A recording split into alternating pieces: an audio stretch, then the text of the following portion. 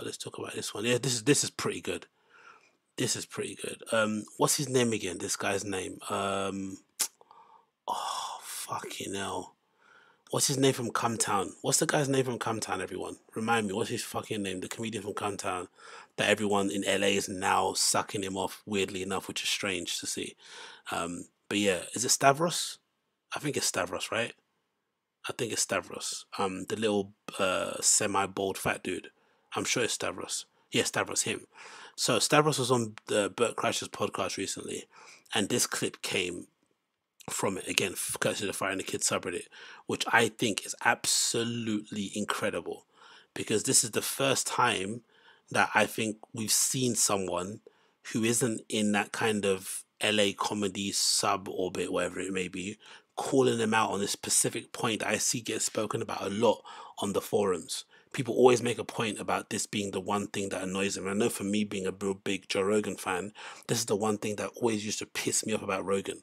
Whenever Rogan would start talking about people that work like regular jobs, and he'd make it seem as if like everyone that's got a 9 to 5 hates their job and they're all itching and dying to be making handmade furniture and knives and all this sort of nonsense and barbecues. I don't know, he has this weird idea in his head that somehow every bit of work that doesn't include you pursuing your passion is somehow meaningless and doesn't have any sort of benefit to anybody. It's just bizarre.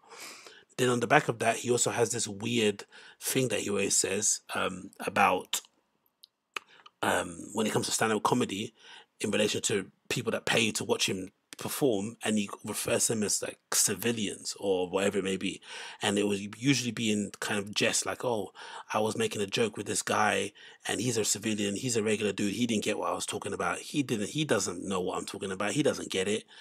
As if like civilians don't have any idea how jokes are formed. You know what I mean? Like, we're living in like two different planets. It's a completely um detached from reality point of view. Like, and it really, and if anything, it's kind of one of those point of view that kind of exposes you or kind of lets you know that these guys aren't like us. Do you know what I mean?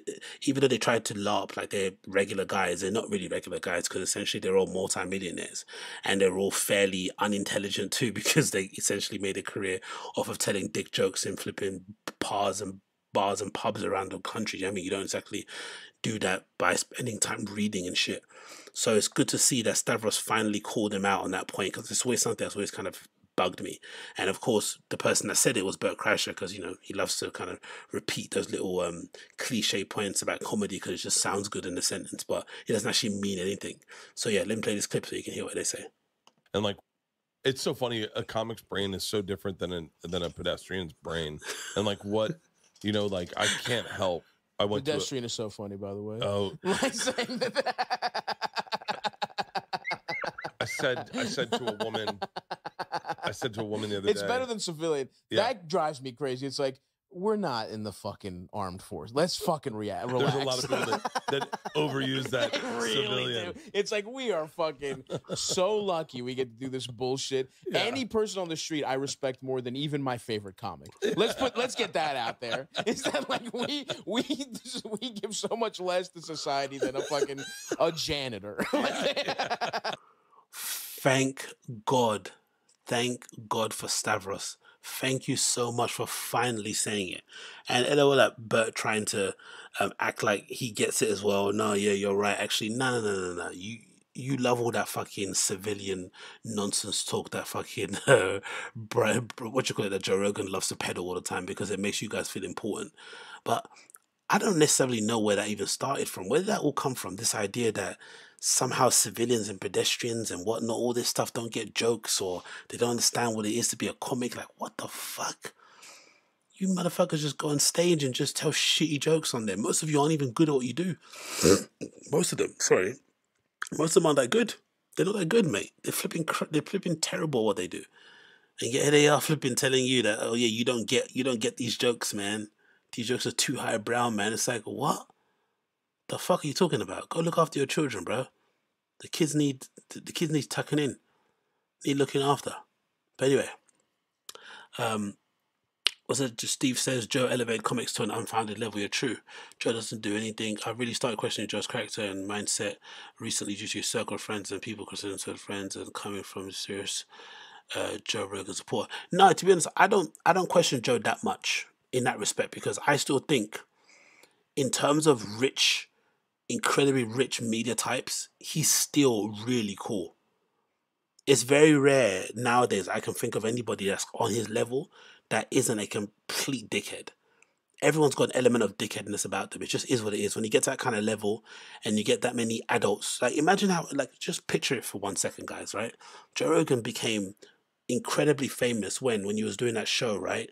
That reality TV show. And he must have been, what age was he? Was he like in his mid-30s, late 40s? But then he became an absolute stone cold multi-millionaire, close to being a billionaire in his 50s, right? And now he's like a household name. He's basically like the male version of Oprah.